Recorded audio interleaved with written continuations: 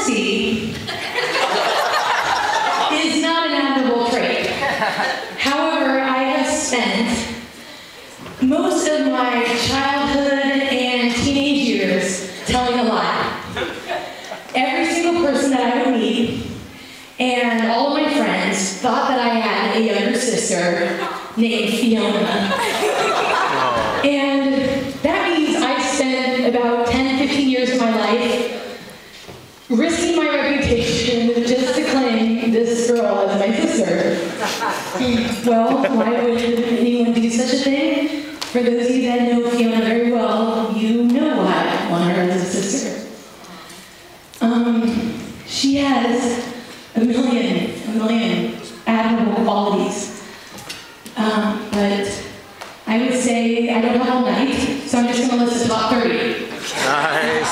Just kidding. I'm going to mention one. Fiona is by far the most honest person I know, and by far the most generous person I know. And I'd like to share a little story with you about a time when we were in Las Vegas. What happens in Vegas stays in Vegas. Right. I know what happens in Vegas stays in Vegas, and it's not one of those stories. Well, like most people when they go to Las Vegas, they go to the casino. And like most people when they go to Las Vegas, they lose all their money. Well, that happened. Pretty much everyone in the group lost all of their money, everyone except for Fiona. Of course. And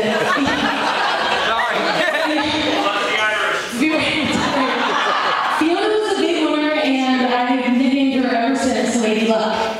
And here's the thing, after Fiona won all of her money, she went to the cage and got her money, and she decided to spread it out evenly amongst the group.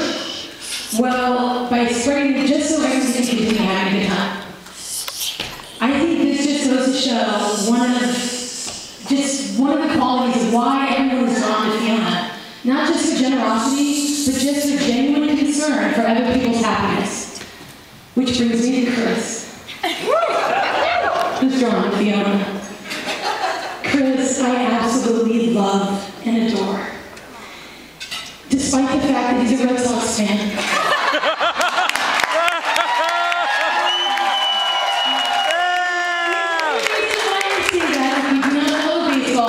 Chris's precious Red Sox stomped, destroyed my beloved Colorado Rockies at the World Series. In 4 straight games, it's a very touchy subject with me. But despite that, I am so happy, Chris, that you are drawn to Fiona, because I have never seen my little sister, my best friend, is happy and is more in love than she is now.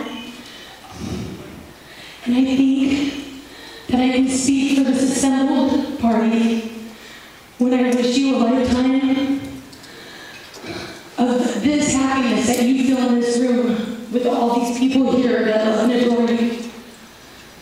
Ladies and gentlemen, please raise your glasses and join me in a toast for Fiona and Chris Penny's eternal happiness. Eternal happiness! Hey!